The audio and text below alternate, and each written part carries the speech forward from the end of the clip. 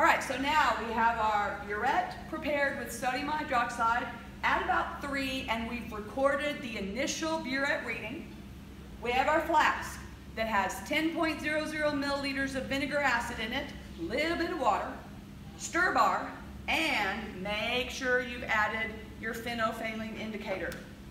Okay, what we're going to do now is add the base to the acid so it'll neutralize each other. Our goal is to get to a pH of 7 because that's neutral. This indicator actually is colorless in acid. As you can see, there's no color. It is colorless at neutral, and then it turns pink when we're basic, like this one. Our goal is to get as close to 7 as possible. So we're going for a pale, pale, pale pink, not this. This is like pH 10 or 11. That's not neutral. That's no good. That's a redo.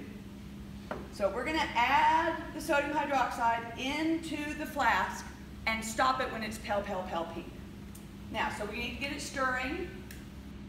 We want it to stir briskly but not splash. So around 4 or 5. Now I know that we can add 8 milliliters safely. So I'm at 3. If I'm going to add 8, that takes me down to 11. So I'm going to go ahead and open this up and let it go down to 11.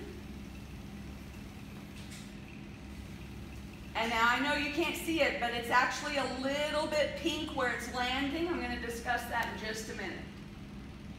So I'm adding 8 milliliters quickly.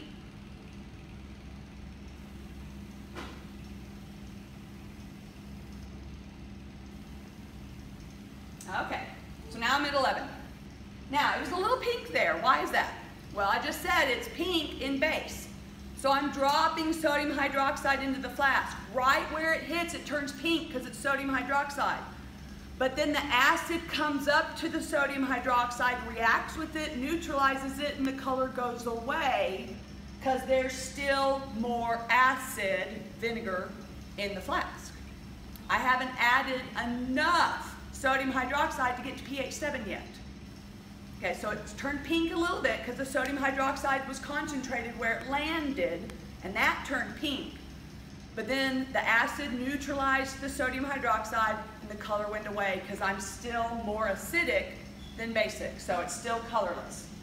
However, I'm getting closer, so now I'm going to open it up and just do drop by drop.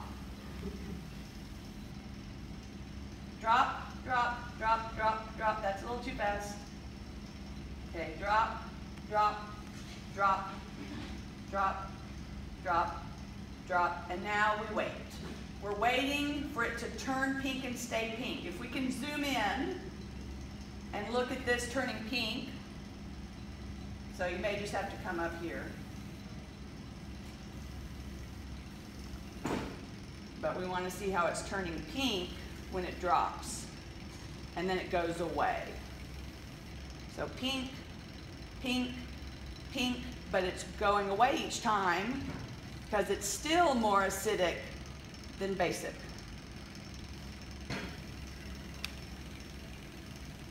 And now the pink is starting to last a little bit longer. So I know I'm getting closer, so I'm getting ready in case I need to turn it off. I'm waiting for the pink to stay. And again, I want it to be pale pink, not a dark pink. It's getting closer and closer. I'm going to slow down a little bit.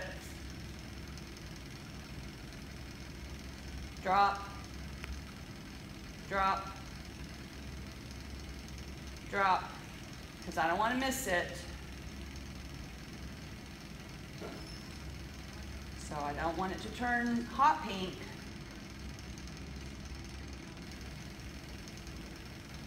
And we wait.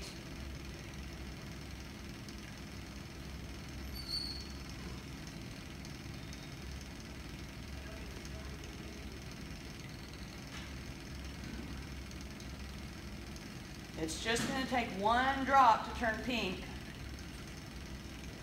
And 2 drops is the difference between pale pink and hot pink. And remember, hot pink is bad. That's a redo.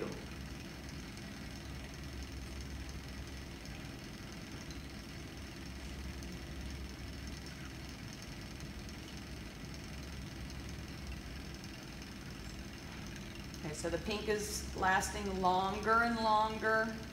Oh, that lasted quite a while. Okay, so now until I'm getting close.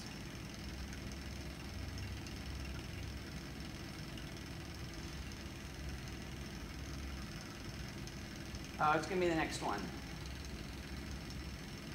I'm going to stop. All right, so see how pale pink it is? So we stop there. Whoops, other way. And we're going to record our volume, and that'll be our final volume. And watch what happens if I add just 1 more drop.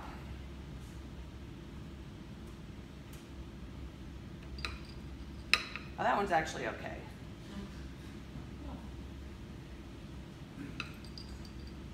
So now it's a darker pink. The other one was better. Now that's getting pretty dark. So I really caught it good. And 3, that's getting a little too dark. Okay, so again, you just have a few drops to catch it pale pink. And we're going to do 3 of these, and then we're done. All right.